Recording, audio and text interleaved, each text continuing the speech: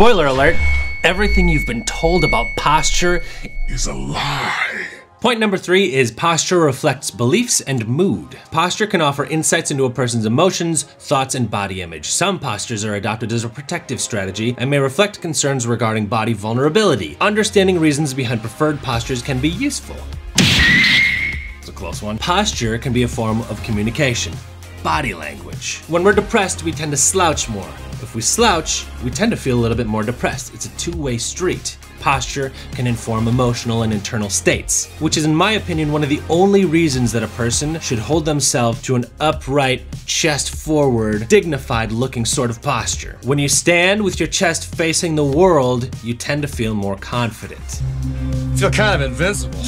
It's not necessarily going to reduce the pain in your back or anything like that. It's not a postural ideal, but understand that your posture does have an impact on your internal state.